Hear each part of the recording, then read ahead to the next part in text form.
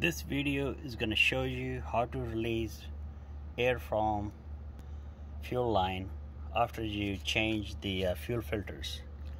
The easy way to do is, I know there's two ways to do. Turn the key for 6 times for 30 seconds, but this is how I do it.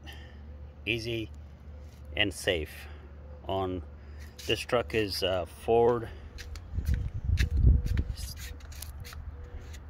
2011 Ford F350 6.7 liter diesel dually, and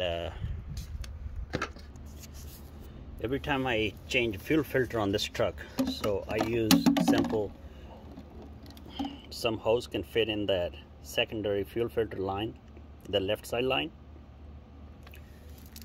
and I use any empty bottle.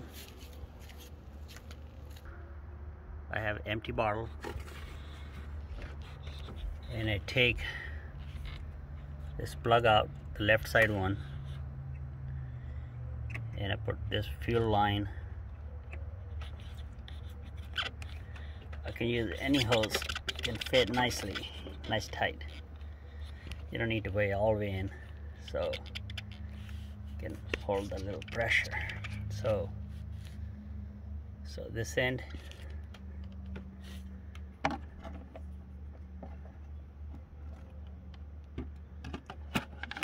and this end.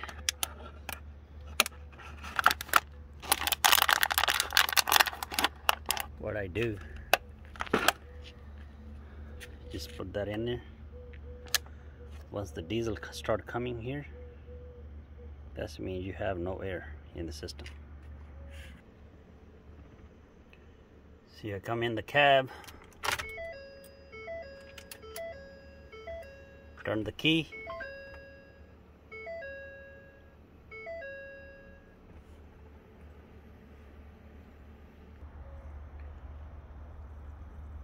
fuel is not coming there yet.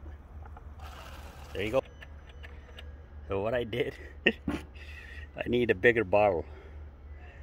So I was right on. Whew.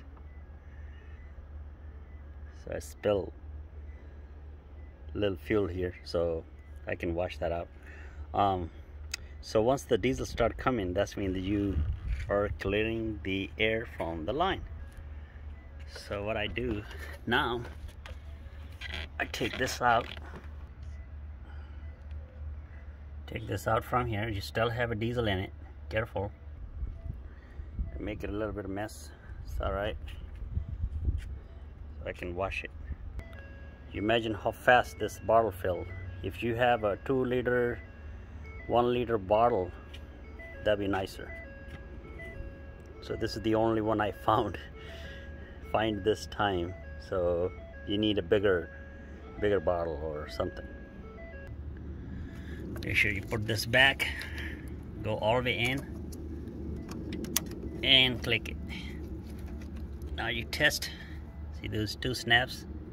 Come back. To open it, push it towards you, push it down, boom. Wiggle it down out,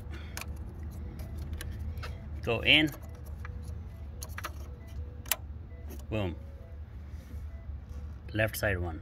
This is how you release the air. You have to do it. If you don't do it, you're in trouble.